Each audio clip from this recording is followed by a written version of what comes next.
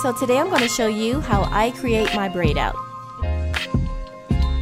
So I have already conditioned and co-washed my hair, and I'm going to use my styler, which is going to be the Camille Rose Aloe Whipped Butter Gel. I have used this product several times, and I have to say that I'm very impressed with this product. It is an instant staple right now. This is the only product that I'm going to use on my hair to style this braid out. No leave-ins, just the Aloe Whipped Butter Gel, because it provides a nice hold, it leaves your hair soft, and it has a lot of moisture.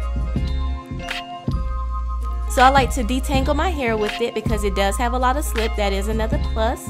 And then I like to smooth the product in my hair. Now I'm going to section my hair, and I'm making medium sections.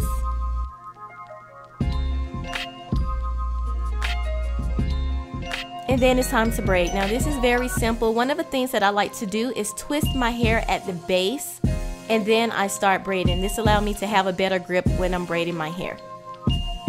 And I'm very gentle while I'm doing this because my hair is wet and I do not want to cause breakage.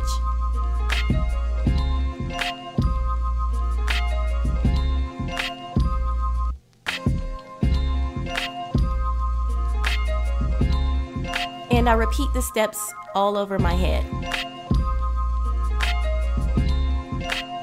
So I like to smooth my roots. I like to add a little bit more product, and then as you can see, I'm twisting it again. Smoothing my roots allow my roots to lay flat. I know everyone doesn't like this, but if you have a problem with puffy roots, this helps me. You can use metal clips as well, like duckbill clips, to lay down your hair. And that's what I like to do, just smooth the roots with more product and then start the same process again. I also like to twist my ends. Doing this allows me to remove my braids a lot easier. That way I do not have any issues with frizz.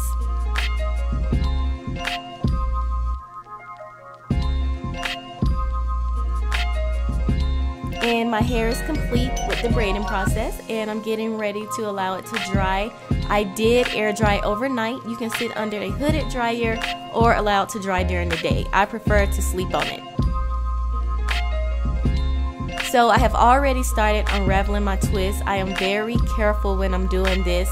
I basically like to break the twist up with my fingers gently so I do not create frizz.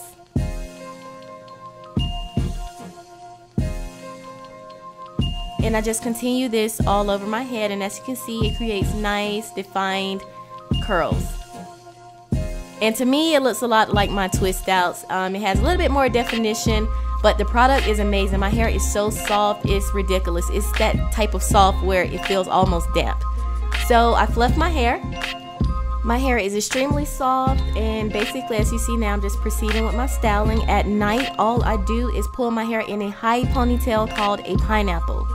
And that's basically it, and I remove the pineapple in the morning. I do not add any oils or anything else to my hair. So that is it, guys. Thank you so much for watching, and I hope you guys have a great week.